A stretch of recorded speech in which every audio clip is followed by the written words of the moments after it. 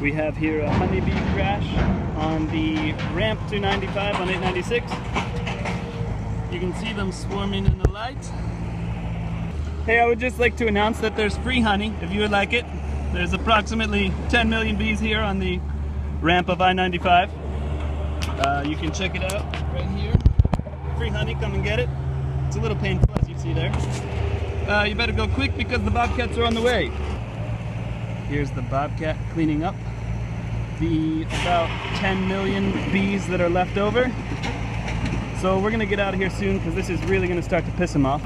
Anyways, hey, reporting live from the scene of the honeybee crash. We'll see you next time. 2014.